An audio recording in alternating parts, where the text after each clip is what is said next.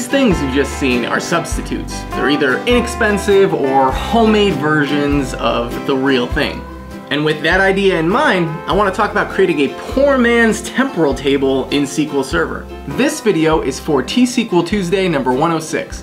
T-SQL Tuesday is a monthly writing prompt where members of the SQL community can all write or blog about the same thing. This month's prompt is hosted by none other than Steve Jones, hence the shirt homage. And the topic is about triggers.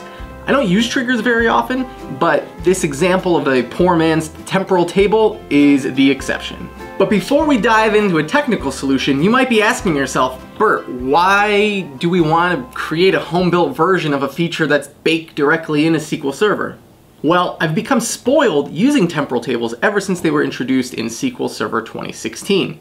If you're not too familiar with temporal tables, or system version tables as they're also called, I have made a few videos about them in the past that I've linked to below, but the general idea is that temporal tables will help you keep track of what data looked like in a table. They consist of two tables, a base table and a history table, and anytime your base table is modified, the previous version of what that row looked like before it was modified is stored off into the history table. But the problem is, they're only available starting in SQL Server 2016. Unfortunately, sometimes I need to work in older versions of SQL Server, and I've really gotten used to that temporal table functionality, so I really miss having it. So while I would never use this for when I'm on SQL Server 2016 or newer, this works really well when I'm stuck on one of those old versions. Alright, let's take a look at how we can fake temporal table functionality using triggers. First, I set up my base table that is going to store all the current data. The key things to note are I'm using the ID column as my primary key, and I'm including two datetime2 columns that will keep track of when a row of data was added or updated in this table. I also have a history table that mirrors the structure of my base table. Next, we have to define the trigger. This is where the mechanics of faking the temporal table functionality happen. We create a trigger that will execute after any updates or deletes. When a row is updated, we want to make sure to automatically update the sys_start_time column to the current UTC date time in our base table. And then insert the way the data used to look like into the history table. In the history table, we update the sys_end_time to the same datetime value that we just inserted into the sys_start_time column of our base table. All of this is important to make it easy to query these tables later on to see what data looked like at a certain point in time.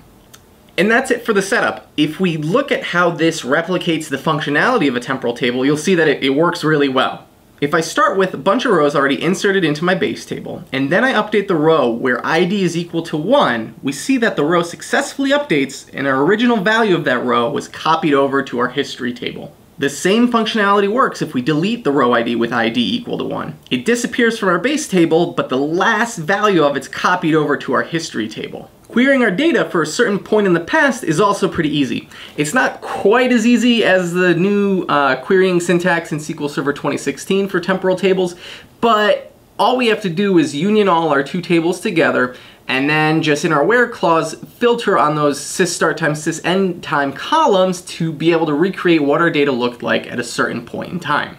And that's pretty much it. I've linked to a blog post below which contains all the example queries if you want to recreate it for yourself, as well as some notes about performance comparisons with actual temporal tables in 2016. It's not a big deal, so don't worry about that. It's just kind of more additional info if you want it.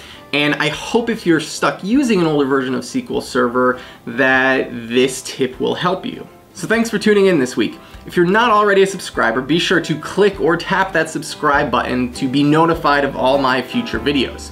Thanks again for watching, and I'll see you next time.